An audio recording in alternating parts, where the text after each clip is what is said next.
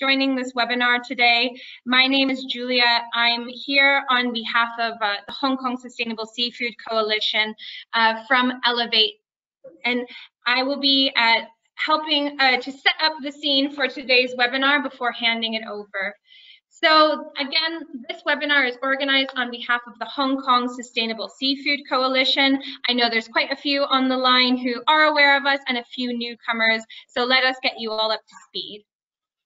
In today's webinar, we'll start off with a little bit of an introduction, some housekeeping notes. I'll then hand it over to Jacqui and our speakers who will go into the webinar itself. Make sure if there's any burning questions, you hold those to the end. We will have a Q&A session. And to wrap things up today, we'll then let you know of any upcoming events and ways that you can get involved. So just two housekeeping notes here. The first is that these slides will be shared upon request, and the webinar itself is being recorded and will be shared at a later time. The second part here to note is that all of the Hong Kong Sustainable Seafood Coalition's meetings and webinars are run in line with Chatham House rules. So what that means for today is we know that some of these issues can be a little bit touchy for some organizations. For asking questions, I would suggest then that you go ahead and type all of your questions into the GoToWebinar function, and that way we can read it out for you and being able to withhold your identity. So please don't be shy to ask any of your questions. So just a little bit more background now on the Hong Kong Sustainable Seafood Coalition really quickly.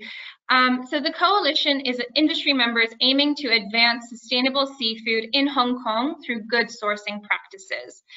It's really about working in a collaborative and practical way to demonstrate good sourcing practices. And we do this by commitment to voluntary codes on responsible seafood sourcing that help to empower our members to make sourcing decisions on their own, bringing it into your own hands and really learning more about your supply chain. The vision of the coalition is for all seafood imported into Hong Kong to be legal, traceable, and of course, biologically sustainable. I have a really quick slide here just to show a current snapshot of some of our members. I'm sure many on the call are either familiar with these or are already working with some of these members. And I think the emphasis I'd like to have here is really joining the coalition is a risk-free way to start improving your seafood supply chain. And for any of those who have not yet met with me about becoming a member, please do reach out.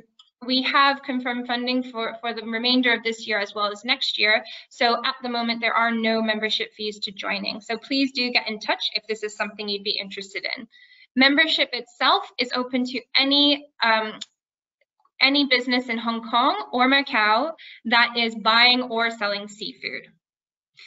Now with that, let me hand it over to Jacqui Dixon, the Hong Kong Sustainable Seafood Coalition Technical Advisor, who will introduce you to our speakers and kick us off for today's webinar. Thanks, Jacqui. Brilliant, thanks, Julia. I would like to welcome everyone here today. Thanks so much for being here to talk about social issues in seafood supply chains. So we have a fantastic lineup of two very well-known speakers in this space. Who will be sharing with us some of the major concerns facing the people who catch, farm, and process our fish in certain parts of the world. Now, before I introduce our speakers to you, I just wanted to set the scene for why this is a risk issue for the seafood industry at large and the global response that we've seen.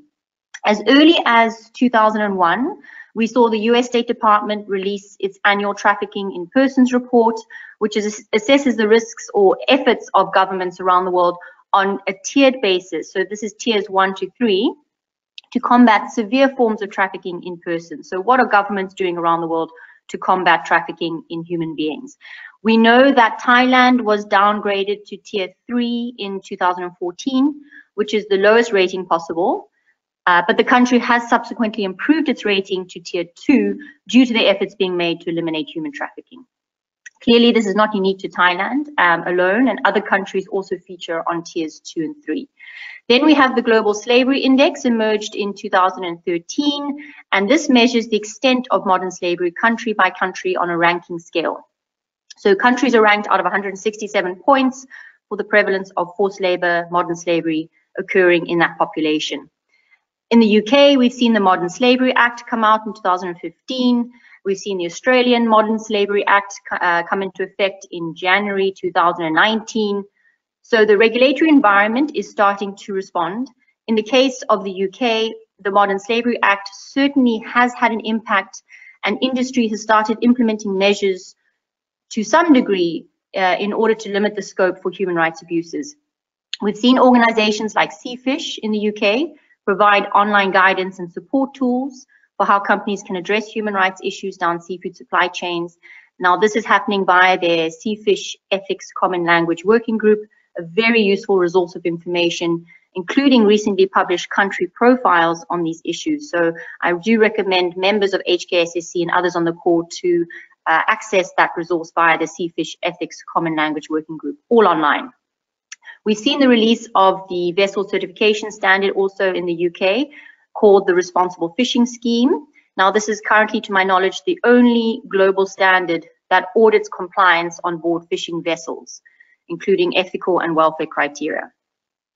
Then we've seen a flurry of initiatives on the ground in countries like Thailand, due to the severity of cases emerging over the years in the Thai fishing industry of slave labor, human trafficking of migrant labor, deceptive practices in recruitment workers, in recruiting workers via scrupulous manning agents, and generally very poor working conditions.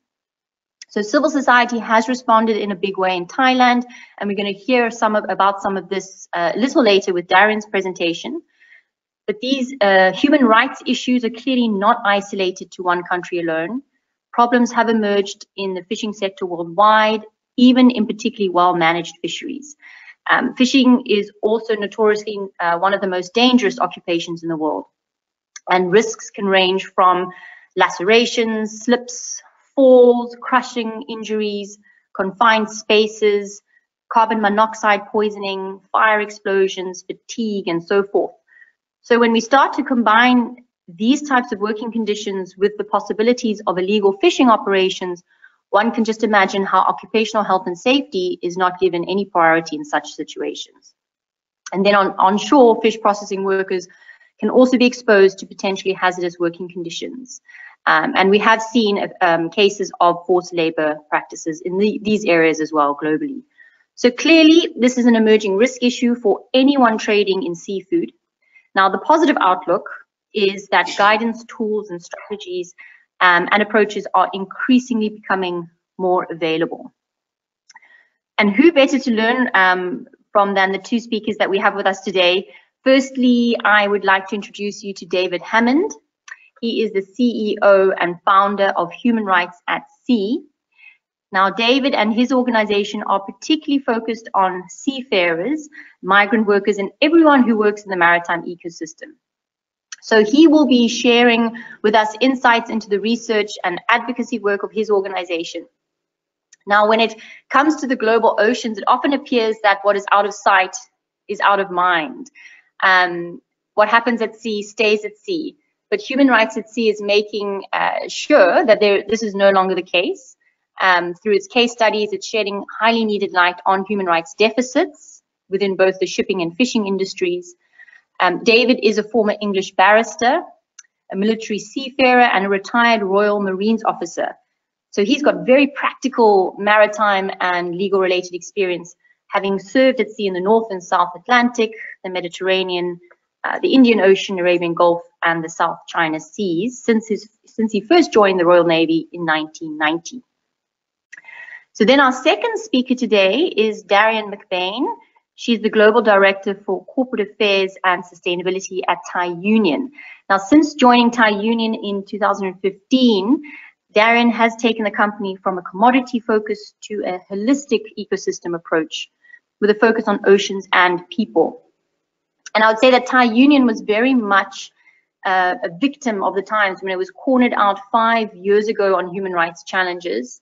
And at that time, it was highly profiled as a company and made an example of by Greenpeace.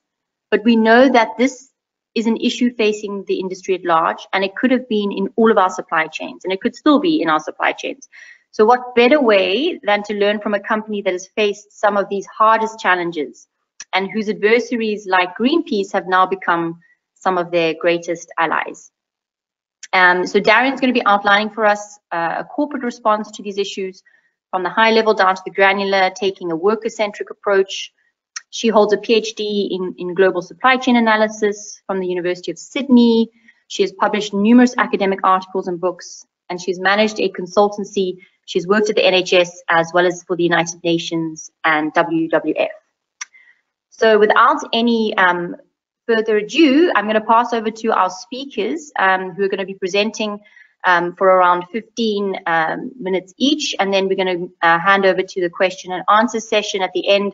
So if you have any questions that come up while they present, please pop this into the chat box, which Julia will be moderating for us. And I'm going to pass over now to David Hammond, who will tell us more about the work of human rights at sea. Thanks, Thank you very David. much. Firstly, can you see my my headline slide there? Is that up on the screen? Not yet, David. Julia, Okay. perhaps you can assist? There we go. Now it's up. Perfect. Okay, brilliant. So wherever you are in the world, good morning, good afternoon, good evening. Thank you very much for the kind introduction, and thank you to the Hong Kong team for the invitation. I'm also privileged to be speaking alongside Darian, and I will be looking from a civil society perspective, particularly from looking at our work over the last 7 years. Also importantly, during this time of coronavirus, I hope everybody is safe and well. So very briefly, if you haven't come across Human Rights at Sea, we are an independent civil society organisation developed in 2014, and we're looking at the issues of transparency and accountability across the entire maritime supply chain. That's for seafarers, fishers, migrants, refugees, and also development of business and human rights. We work to SDGs, 6 of them, and we've been a member of the UN Global Compact since 2015. Our verticals, as I say, include, in this case, the fishing and the seafood piece, and I'm going to go on to some case studies and specifics in due course, which can then lead into Darian's piece. Importantly, we're non-political, we're not religious, we're non-religious, and we're not aligned to any specific stakeholder. And so we aim to provide you with a free resource for you to dip in and use at any time you need to. And that includes educational materials, but also case studies and publications. Now, our entire structure, and indeed the structure of, I suppose, this conversation, is one based on our founding principle and our philosophy that human rights apply at sea as they do on land. What do I mean? It means that wherever we are sat in the world listening to this webinar, the rights that we are entitled to fundamentally, particularly under the Universal Declaration 1948, apply to us as much as they do to somebody working offshore Thailand, offshore the Falkland Islands, catching the iliac squid, for example. And it is this major leap in the last 7 years that we've seen states at state level come on board with this philosophy. And last year we assisted with the likes of WWF to change law and policy in 19 countries. You can find us on the web, just type those 4 words, human rights at sea, in, and it comes to us. In terms of our scope, just last year, a quick image of just our influence. As I say, we are an advocacy organisation, but this is our coverage, and a lot of that is in relation, particularly in Southeast Asia, to fishers. What I'd like to do. Sorry, can you just let me know? I think the slides aren't advancing on your end. I'm doing it from my end. Can you let me know when to advance?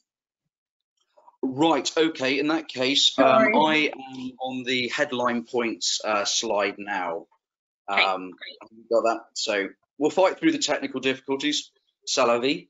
So headline points, if you could just run through those points and put them up, please. Firstly, for us, sustainability exists just because of that single factor, the individual. And the individual has lost a lot in relation to business. But of course, businesses exist because of workers. And what we say in our position is very much in our work that those workers deserve the full access of all fundamental human rights and additional labour rights, remembering that labour rights are a subset of the bigger human rights picture. And as we say, there's no excuses for not protecting the individual, because the individual protects the business. So we talk about a key business focus being that it must be on the individual and not should.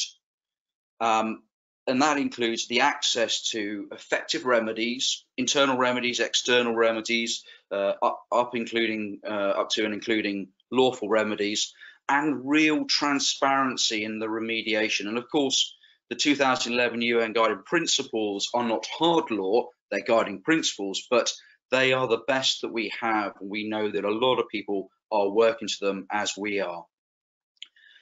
Headline point on transparency. We are really getting away, as was mentioned at the start, really since the TIP reports coming out in 2001, that you can't hide anymore in this world, of this connected world, and particularly when there are responsible NGOs around the world taking a view on the business being conducted and whether it's good, bad or ugly, and highlighting it.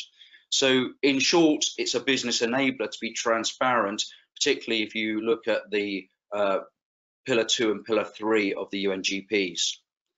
Awareness is really key. A lot of people, and I'm told on this call, may not be aware that there are bigger issues happening out at sea. Well, I can assure you there are. And these are slowly being exposed. But of course, the fact that the environment out at sea does not lend itself to easy access and its self-transparency is our biggest inhibitor to finding out the ground truth. And as we increasingly talking about the human rights at sea, not our platform, but the concept of human rights at sea, that ecosystem of philosophy must really focus around one principle. Already highlighted it, what we would like to see is anybody on this call engaging with that principle, and as we're increasingly seeing at state and non-state level, that principle being embedded into businesses' philosophy. So I spoke about awareness. Awareness comes in many forms. I don't know how many people are aware of the outlaw ocean. Are you on that slide now, Julia? Yes. Brilliant. So the Outlaw Ocean, and I'm not plugging the book other than I am plugging the book for the right reasons, is a fantastic read, particularly if you are in any form of lockdown, because what Ian Urbina has done is over his 5 years of work paralleling a lot of our work, he has really, in his own inimitable style, highlighted the abuses occurring at sea. So if you ever wanted a framing document that's easy to read and isn't heavy, isn't a legal text, I would certainly start with the Outlaw Ocean. So that then leads us on to the work that we've done, and I put on this slide here of imagery, and all that is to show you is that there is a lot going on out there. There's a lot of issues being exposed, and a number of those texts cover not just fisheries, fishermen's welfare, issues of abuse and abandonment, and also government level work, particularly with the UAE at the top left hand corner. And this is what our organisation, alongside many other organisations, do. So the point here is it's available. If you want to download it and you want to read it and use it as examples, please do. On to the next slide. I want to now delve into detail because I've been talking really about sort of the higher level piece. We recently were working in Taiwan before the lockdown, and many of us are aware of both issues in Southeast Asia, both in the coastal and deep water fleets. The headlines really for us here is that on the first point, that abuse within the catching sector, not just the farming and the processing, but the catching sector really does affect the entire supply chain, but only if it's known about. So as was highlighted in the introduction, that's at sea, out of sight, out of mind, really has been the protective veil against abuses, but that is being lifted and that cannot be hidden from anymore.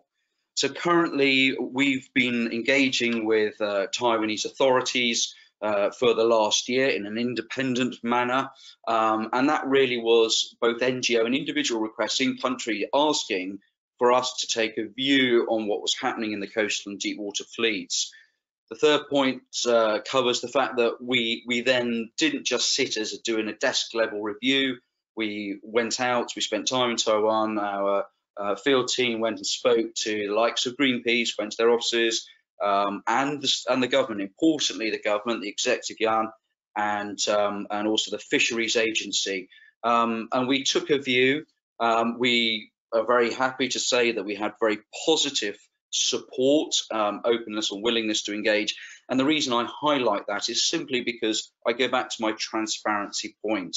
We can't hide from this if business wants to provide a perception and indeed highlight that they are doing good business and correct business and lawful business. We did, however, on that occasion have limited fishing industry engagement, which we are going to rectify. So in terms of our recent work on the next slide, when we look at Taiwan, we have produced 3 pieces of work. Again, feel free to download these from our website. And what we do is we don't just say what the issues are, we look at the background, we footnote it, we check all that against the legal text, and then we provide recommendations. So really we do a lot of the hard work for yourselves. But with that recent work, those 3 images there on that slide, the baseline study really was the first look, in addition to and taking into account other NGOs work and government work. We then highlighted in the middle a specific issue about the power imbalance between employer and worker.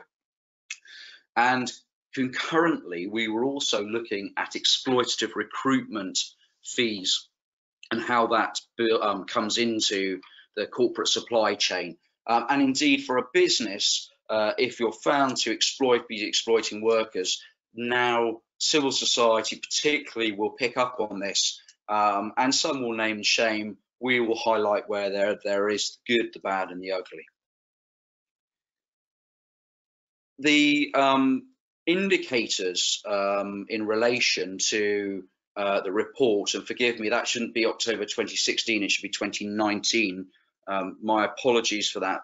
Our report of October 2019 really touched on a number of the indicators that the ILO has highlighted in terms of forced labour, both the indicators there of involuntariness and indicators of which term menace penalty.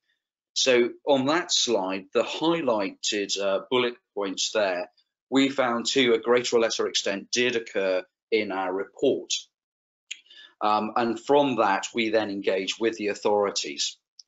So some key points that were highlighted from our work was the treatment of foreign workers, but the need to find and have greater levels of ground truth, greater research, the exploitation of migrant labourers, and as we highlighted in that 3rd document or research document, the exploitative recruitment practices overseas, and particularly with the recruitment agencies overseas as well. We see this also in the likes of India and elsewhere around the world, but at the moment just focusing on the Taiwanese example.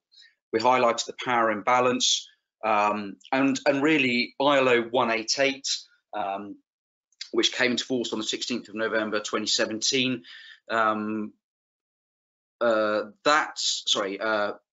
So it's ILO 188 2007, but it really came into force in 2017.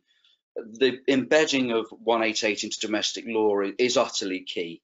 And unfortunately, really at this stage, we're only looking at 18 states having ratified 188 out of a possible 187. So, as we said, all our publications reports are there and available in the last 2 bullet points on that slide. So, moving to the next slide, the Taiwan government response. For us, this was very significant. On the 27th of February, we received the formal response from the Fisheries Agency. That actually is on their website as well. But really, the headline point and the recommendation was embedding the philosophy of the state-led narrative of human rights at sea on the national agenda. And the point here being is that states are responsible for human rights protections and within the actual state itself. So very much what we are trying to do is give away our work, our intellectual property, in order that the states and businesses and seafood buyers and supply chain take up the concept of a philosophy of human rights at sea. As I say, as a philosophy, not as the platform. The platform is just a means to the end. The recommendations on the next slide were looking very much about the government strengthening the international cooperation to learn from other states' experiences, and therefore extending human rights protections at sea. Now, the highlighted point at the last sentence is the fact that at state level, it's been the issue of protecting human rights at sea. And those 4 words, human rights at sea, are now increasingly being used. I just want to frame those 4 words, human rights at sea, for you in terms of history. In 2013, when we established the organisation, it was triggered by, whilst practicing law, an individual asking what the future was for human rights at sea. And I did, as everybody will do now, you pick up your phone, you go to your search engine, you type those words in. As a matter of fact, in 2013, outside of academic discussion, there was factually no platform advocating for human rights at sea. The reason I say this, and it's quite important to frame it, is that we live in a rules-based environment, generally in world order. So we have disabled rights, child rights, women's rights, we even have animal rights. But in 2013, as a matter of fact, nobody was talking in any structured way about human rights at sea, which in itself seems incredible but true. So drawing back to this slide, the point being, and it's not just Taiwan, we see the same in the UAE now, we see the same in India and other states, that them taking on the philosophy of human rights at sea is what is going to better the supply chain, particularly when you look at seafood buying sector, and asking those questions, is slavery and trafficking involved in our supply chain? I'm assuming you're still with me and I haven't broken the link. Julia? Yes, we're all still good. Thank you, David. Brilliant. Okay. Good. So I am getting through the slides here. This next slide on the government response just highlights a couple of points that they came back on. We highlighted issues of accommodation, the life jackets, incidents at sea, and the salary deductions as well, where effectively workers have had to pay for the privilege of working and effectively putting their families themselves in a servitude, indentured bondage as well. And that is something, when we go back to that headline awareness point, within your individual supply chain, within your buying companies, you should have this in the back of your mind. But also it's very clear that the government is taking a stand because of the awareness being highlighted internationally, not just within the state. The other issues I wanted to highlight are fishery observer deaths. Now, when buying seafood, particularly, and these are a lot is related to tuna industry at the moment, there are some real concerns about the support to fishery observers doing an independent role. But the reality is that we are still getting a hold on the levels of abuse towards observers on board vessels, including murders, including abuse, being threatened to be thrown overboard. And again, all we would say is, without diving deep into this subject, which is a webinar in itself, is that if you are aware that there are abuses within your supply chain, and even murmurs are abuses, we would say that it is up to you to take all necessary measures to investigate and indeed either report any incidents that you become aware of, because often the reporting is a little bit of information that leads to the uncovering of abuse, but not to stay silent, and certainly not to get involved with those supply chains or those parts of the supply chain if you are aware, reasonably aware, that there are issues such as observer deaths. So that is our plea from ourselves on behalf of our colleagues who are fisheries observers. And the final slide, I believe, is well, it's all well and good in a webinar saying this is what we believe, this is what we've done, how can we help you? And as I said, Human Rights C likes to give away its work. We like to consider that we have a strong and high level standard of work that we give away. And the document that's on the screen now about implementing the UN Guiding Principles was produced 2 years ago and is still totally in date. But feel free, as an example, to download it.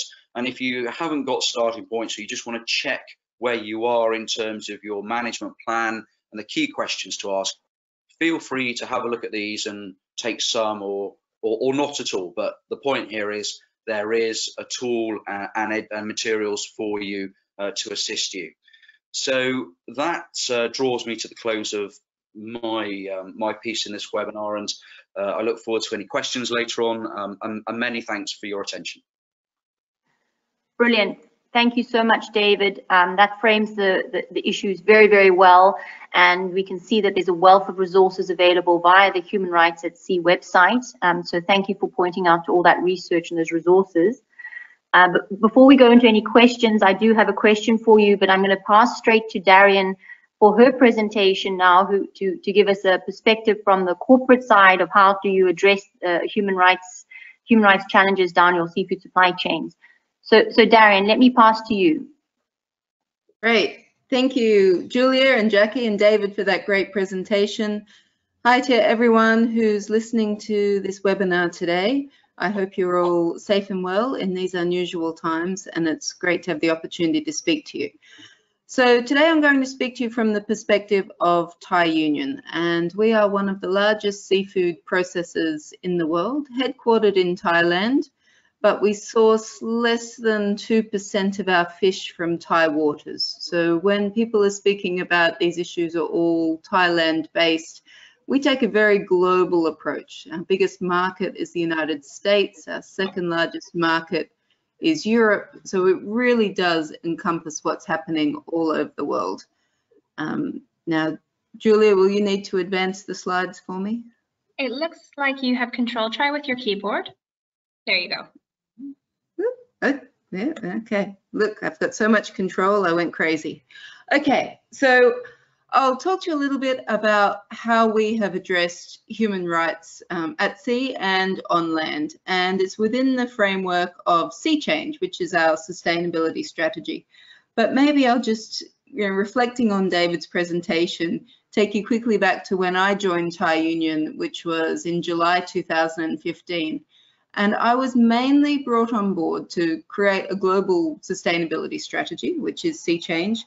But the focus was on environmental sustainability, which is really interesting when you look back over not that many years. And so when David said that in 2013, it was the first time people started talking about human rights at sea, I can totally recognize that. And it was at the end of my first month with Thai Union. I remember I was in an airport, I think in the UK, heading back to Thailand, and I picked up a copy of the international version of the New York Times, and there was Ian Urbina's article on sea slaves, which referenced Thai Union in the article. So there was no chance to just stay looking at seafood sustainability. Human rights at sea became absolutely the #1 topic that we as a company had to deal with. It was our most material issue.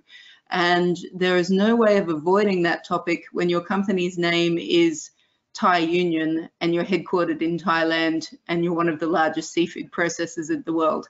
Even if we weren't buying very much from Thai vessels, it absolutely was an issue that we had to face head on, and in which we did. And I guess I'll just make a quick reference to the bottom of this slide. We've gone from really being nowhere in the sustainability world to we've been listed in the Dow Jones Sustainability Index for 6 years in a row now. And for the last 2, we've been #1 in the world in the food products category, which I'm incredibly proud of. We're on the FTSE for Good, and the World Benchmarking Alliance last year benchmarked the 30 largest seafood companies in the world, and Thai Union came at the top of that benchmark as well. So we really have progressed, but it wasn't by chance. It was through focus and determination. Okay, so briefly, sea change, and I'm giving you this background just so you can see how human rights fits within our overall approach. We've got these overarching objectives that the seas are sustainable for now and future generations, that our workers are safe, legally employed and empowered, and now we're starting to look at how combating climate change and promoting healthy diets through sustainable seafood is really of mutual benefit for everyone. So if we dig into that second point, which is that our workers are safe, legally employed and empowered, you can see that we have these 4 pillars, which looks at all different aspects, but in particular, safe and legal labour. So that's the context that we're looking at. Are the people in our own operations and those in our supply chains employed safely and legally? And it seems a really basic question, but actually once you dig down into it, it's very complex. And again, at this point, I should point out Thai Union is a seafood processor. So we own factories on land. All of the vessels at sea are part of our supply chain. So that gives you even more of a challenge when, particularly if you look, say, at the shrimp supply chain, it's actually the 7th tier that you get to the vessels. So if you look at, we are processing shrimp that comes from a farm, and the food has come from a feed mill, and the fish caught by a Thai fishing vessel that was processed into fish meal and then sent to a feed mill before it went to the farm, before that shrimp came to Thai Union as processing. It really means that in some areas you need to go very deep. And I just point out along the bottom our operating principles, and I'll come back to these, because without those operating principles, I don't think we could have come as far as we have done. So David also mentioned the Sustainable Development Goals. Out of the 17, I think they're all important, but for us it was clearer to focus on the ones that made the most sense to us. So when we're talking about ending modern slavery, that's part of 8.7. So in Goal 8, decent work and economic growth, and obviously a lot of work on life below water. So this is quite a complex outline when you have a look at it, but when you break it down, it does make sense. So looking at our human rights due diligence framework, and it does refer back to the UN guiding principles. So we have at the top level, our fundamental commitment to human rights, and then the assessment of the potential risks that you have within our own operations and our value chains. And then prevention or minimizing those human rights violation risks, detection, so knowing what's actually happening in your operations and supply chains, and then access to remedy if you find where something has gone wrong, and then finally due diligence, disclosure, and transparency. And we've put a big effort into transparency. I think the seafood industry wasn't particularly transparent. There hadn't been so much focus on it. And now you're starting to see a lot more people reporting, having transparency reports on seafood, a lot more focus on human rights. And so this is important for driving change in the industry. So on that basic statement of policies and human rights, at Thai Union, we've gone from your high-level principles, the UN guiding principles on business and human rights, plus the UN Global Compact, to our strategy, which is sea change, to our targets within the safe and legal labour pillar, and then to our specific policies. And these have all developed at time. It's very nice to be able to present to you as, here's the whole thing, but everything didn't come at once. But we do now have these 4 codes, the policies, which really do guide our practices. So the next one is assessing risks, and this is really vital. Now, I don't consider auditing to be the be-all and end-all of ending human rights, but it's a good pulse check. If you don't understand what's happening in your own operations or your supply chains, then you can't possibly look at what are the aspects of remedy. So we identified our most salient human rights risks and which parts of the supply chain, and then we've conducted a lot of risk assessments. And I know Jacqui mentioned earlier about the global standard for auditing at sea. One of the big things that we did in 2017 was introduce our vessel code of conduct and vessel improvement program. And certainly out of the companies that I'm aware of, we probably conducted the most vessel audits for social compliance, both in international waters, and we have a Thai program as well. The results actually come out very much the same. A lot of the key issues that David spoke about access to pay, being able to get home, understanding the workers' contracts, having correct safety and health procedures on vessels, lack of access to lifeboats, etc. And that's been a real revelation, because once you have that information, then you can set about making sure that you can improve the situation. Pillar 3 is prevention. So we did things like in Thailand, at the time, Thailand had not ratified the ILO's C188. So working with Nestle, who are one of our largest customers, we renovated a Thai fishing vessel to demonstrate what meeting C88 could look like. We started an ethical migrant recruitment policy back in 2016, and this was really based on the feedback from one of our NGO partners. And again, it seems unusual now, but we started doing this before any of the frameworks that exist now were actually in existence. This was because our NGO partner said to us, you don't realize it, but workers are coming to work in your factories in Thailand and have built up debts on the way to the factory. And even though you aren't charging those fees, you are responsible for your workers. Done a lot of supplier education and training. This is a picture of a vessel owner who her crew came to some of our training that we did in Thailand, and all of the representative vessels we developed with ITF, the International Transport Workers Federation, medical kits, and handed them out and gave basic training on CPR and first aid for those at sea. We work with another NGO, the Migrant Workers' Rights Network, so that our employees in Thailand, particularly the migrant employees, actually know what their rights are. Moving on to pillar 4 about detection. So I've spoken a bit about audits. We have a strong program of worker voice. Now, whether that is voice on land or at sea, there's different programs, but it is really important to be able to listen to and understand what the workers are saying. Was there a point, sorry, that someone was trying to raise? Yep, I'll continue. Go ahead, Darian. Okay, so pillar 5. Let's see. Can you see the slide advancing? It seems to, oh no, here we go. It's moved now. So remedy. So what do you do when you find something has gone wrong? So I do find businesses tend to think remedy is about paying back money if workers have paid money, particularly for recruitment. That is a part of it, but there's all different aspects of remedy. From, you know, we've got here an example of helping victims of human trafficking, making sure people have the correct safety equipment to do their job, but then following up on what you find through your audits. 6, continuous monitoring and disclosure.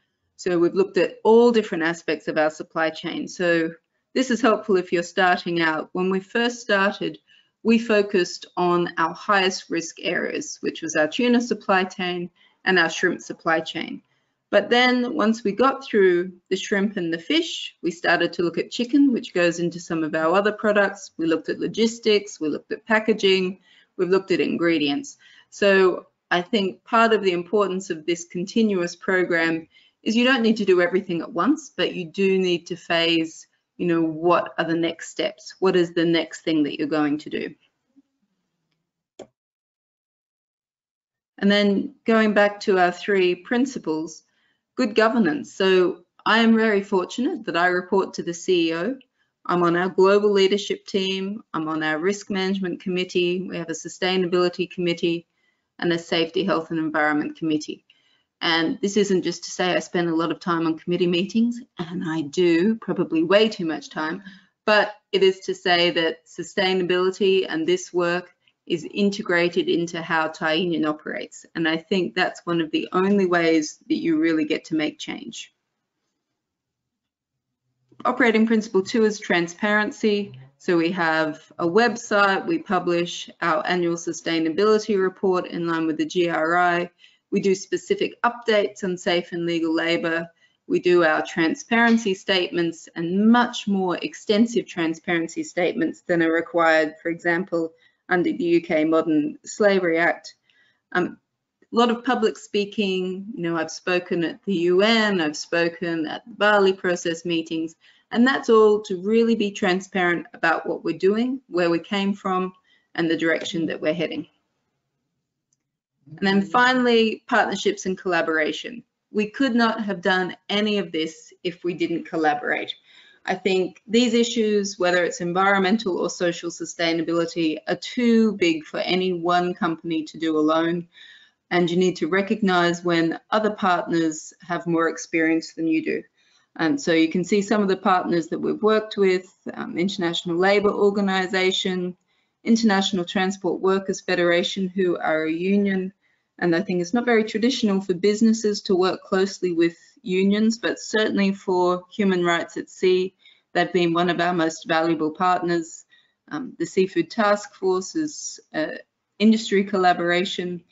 Greenpeace has really driven us to make changes that were necessary. So, you know, when the campaign against Thai unions started in 2015, behind closed doors, they would say, we know that you're not necessarily the worst, but you're the biggest, and you're in the most countries, and you've got brands in each country. And so that was in some ways hard to take, but at the same time, I do feel that we have made a lot of progress through listening to what our NGO partners have to say and working out solutions with them. And then finally, I've given you a lot of process and sort of documentation and how to work on all of this, but what I would say is it's actually not about the documents. It's not about having the correct policy on your shelf. It is about taking a worker-centric approach. If you're doing something that has no impact on humans, whether it's humans at sea or humans on land, then probably you're not going to be effective. And that's sometimes important to remember in the business. It's people in our supply chains, it's people who are doing these dangerous jobs and sometimes unfair jobs. If you take a worker-centric approach, I think you'll probably end up with a better outcome. That was it. Thank you, everyone. Excellent, Darian. Thank you very, very much. And as you commented, Greenpeace said to you guys, you certainly weren't the worst, but you were the biggest. And I think for, you know, it created an opportunity for the rest of us in the industry to learn from that case very, very well, and to be forewarned that we need to also get our houses in order in terms of policies, risk assessments, detection, solutions, etc. So that the same doesn't necessarily happen to us. Excellent presentation. Thank you to both. I've got a burning question for both David and Darian, and I'm going to quickly ask those, and then we'll open up to any other questions, Julia, that might be in the chat box. Both David and Darian, you commented on the International Labour Organization Work in Fishing Convention number 188. I think this is a key document and regulation that people need to be aware about, key convention that people in the industry need to be aware about. David, this question is for you. I know in Ian Obina's book, which you outlined, The Outdoor Ocean, he brings to the fore very much so the concerns of flag states. And one of the key challenges appears to be the fact that oversight of vessel operations very much lies in the hands of these flag states. So whichever state has flagged that vessel, that's where the responsibility lies. But often these the states vary in terms of capability and interest to properly monitor those vessels flying their flags. And in this situation, I know you've had many case studies of this in Taiwan, for example, Taiwanese-owned vessels that they flagged by Oman, and you've had incidences of missing seafarers. And so where does the responsibility lie, for example? What potential do you see in terms of conventions like the ILO Work and Fishing Convention number 188? which came into force in 2017. Do you see real potential here? You mentioned that only 18 countries out of 187 have actually ratified it. So are we starting to see impact from this convention? Thank you. Well, there's two issues there. The first one is the flag state control in relation to what happens out at sea on those flagged vessels. And then secondly is obviously the 188. So if I deal with the flagged issue before, again, people may not know this, but there's 197, it might be 198 now, I'll say 197 flag states in the world. Traditionally, they were the flags of the country that were used to protect the vessel, and traditionally it was the navies, or indeed later the coast guards of those states flying those flags on those merchant vessels that protect them around the world. Now what we have is commercial entities and licensing authorities that effectively license those use of those flags in many occasions. And what you have under a thing called the Paris MOU is a list, the white, grey and black flag list, and that is an assessment list which highlights who are the good, bad and ugly. Now, in amongst there, you obviously have national flags, but you have flags of convenience as well, and there have been a real push by the likes of the ITF Union to address how flags of convenience are used. And the nutshell is, in many occasions, flags of convenience are used simply because they are convenient, and it allows you to then lawfully operate the vessel at sea, get your insurance, obtain crews, master, etc., in order to conduct business, but may not have the same level of due diligence as a non-FOC state. So with the background of that, just to explain it, is that we tend to find that the majority of the abuses that occur at sea, both with fisheries and seafarers, as well as in relation to picking up the likes of migrants and refugees, as we've seen in the Mediterranean, come from flag states who maybe are not as credible as some of their contemporaries, if I put it that way. So without having the flag taking charge with a primary jurisdiction of its legislation being applied on board that vessel, without them being credible, then the likes of 188, as you say, 2007, effectively created and in place at the 16th of November of 2017. Of those 187 states within the ILO construct, only 18 have signed and not all have ratified yet. There's conditions involved with a number of those, and the details on the ILO website. But we talk about the potential and the impact. Well, look, it's a bit like the UN Guiding Principles on Business and Human Rights. You've got to start somewhere. If we look at the comparison between 188 and the commercial seafarer equivalent, the Maritime Labour Convention of 2006, the MLC has 96 ratifications, but when we go back to 188, they're effectively short 169 ratifications. So there is definitely potential, but when we then come on to impact, the impact for us there will only be impactful actions if ILO 188 is brought into the legislation of the state, either in whole or in part, as is the normal process. And then there is effective remedy, because it's all well and good having legislation, it's all well and good having policies. And just to wrap up, if you don't have effective remedy, particularly in law, but of course big business has the ability to cancel contracts, without that effective remedy, it's toothless. So if you combine that with flag states that maybe are not as credible as other flag states, a convention that needs a lot more signatories, there is potential, but the impact can only occur if there's effective remedy within the state itself. I hope that makes sense. That does. Thank you, David. That makes complete sense. And I do know that just home-based here in South Africa, the government is working hard at bringing that into its own legislation here. And the industry is also working at how to apply it across vessels, both small and large. So thanks very much for that very comprehensive answer on that. Darian, my question to you is really on the risk assessment. So your human rights due diligence framework actually reflects very nicely the recommendations coming from Seafish in terms of have a basic statement, first of all, on human rights, a policy, then assess the risk, then put in place prevention, do some detection, as you mentioned, your work engagement at factory level, and remedy. In terms of the assessment, because I think honestly that's, okay, policies, fair enough, everyone needs to have a human rights policy in place. That's something that companies can do internally or get help with externally. But in terms of the risk assessment, that really seems to be a #1 step, and very much, I would say, applicable for our own membership of the Hong Kong Sustainable Seafood Coalition if they haven't managed to start this yet. But how far do they go? What would you say from your experience is realistic? You mentioned high-risk species earlier, like shrimp and tuna. Would you aim to apply this across the seafood supply chain, or would you just start on 1 or 2 species, for example?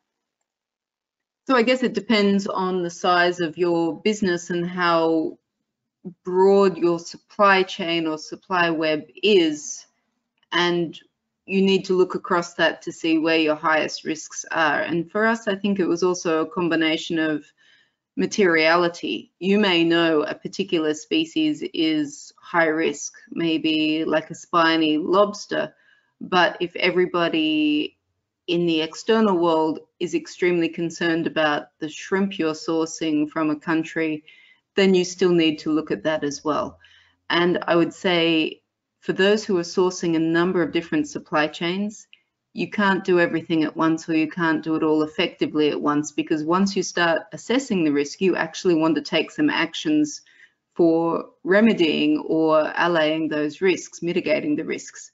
And so I would suggest to say 1 or 2 highest risk categories to start with, to understand your process, to learn what you're going to do, and to take some mitigating actions in those supply chains before you take on everything else. Because if you take a very broad approach to start with, you risk not really being effective in any area. Understood. Okay, that's very clear. Julia, just want to pass over to you now to see, are there any questions coming up in the chat box? I see we're almost on the hour already. Yes. If people are happy to stay on for maybe 5 or 10 more minutes, because this is such an important issue. Yes, I am conscious of the time. I have seen a few drop out because it's nearing the end of the hour. There is a question that actually brings me into the points from one of the follow-up questions and getting involved at a later stage. So let me just give a few actions on how to get involved in stages coming up, and I will ask that last question. So again, here is the link to the book that was brought up in David's presentation, The Ocean Outlaw, if there is anyone during this time of lockdown who might be interested in doing a little further reading. I just want to let everyone know on the call that we will have another Hong Kong Sustainable Seafood Coalition webinar coming up. This will be in the first week of May, and we'll be looking at traceability, transparency, and disclosure. And please note that while we did extend the invitation today to those who aren't currently members, typically our webinars are only for members. So please do get in touch if you're looking for membership and to start looking at your supply chain with some support from us. There are also some external webinars. I'm afraid both are tomorrow. So if your calendar is already quite light, we have one from the EU's IUU coalition, as well as one from Elevate, the organization that I work for, looking at sustaining the food supply. So if you're interested to join any of these, please get in touch and I can email you the registration links. Now, this is the last piece, and for those who are already jumping off, but I did notice that there was a question in our chat box that is similar to this, and I think, you know, it's easy for us to think we can do a webinar and, you know, we only talk about long-term what we're looking at, but of course we can't ignore that we're operating in a time of COVID. And there is a question that's come in, just to wrap things up, some final thoughts from Darian, David, and Jacqui, if you have anything to add, because for us, we're looking at how the Seafood Coalition could perhaps, you know, what kind of platform can we look at in this context? The question that comes in is, in this context of COVID-19, David and Darian, have you seen any increased risks do you think that workers may be further marginalized, especially those who are trapped in IUU fishing? So maybe I start with Darian to see if there's any comments on this very real issue we're facing today before going to David. Definitely. So we are seeing heightened risk for workers at sea, particularly those who cannot come into port, some who don't want to come into port. They may not be able to for reasons of protecting their vessels. It may be that ports are closed. If they're sick for any reasons other than COVID, they may still need to seek medical attention. And so particularly working with the ITF, we're looking at what we can do to help there. For the land-based facilities, so particularly processing factories, migrant workers are of course extremely vulnerable at the moment. Some have travelled home and yet there is no work when they're at home. They risk taking the virus with them when they travel to their hometowns. If they're remaining in their destination countries, they're also in a very vulnerable position. So I do see a lot of impacts, and I think as a whole, and it's not just the seafood industry, we're trying to work through what we can do to support migrant workers, make sure that they are healthy and safe, that their accommodation and workplaces are safe, and that they have employment where possible.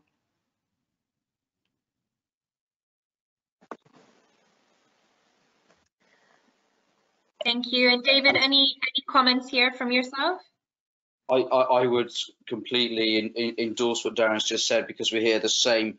The two additional pieces for us is a lack of access to personal protective equipment, PPE, and the realities of whether or not that is going to assist individuals, but the choice of individual workers to have access to it is something that is increasingly coming up. And another piece that came out for us is increased social exclusion by families and communities of those workers and individuals returning home because of coronavirus. And that goes down to their understanding and awareness of the issue. Thank you both very much for that insight.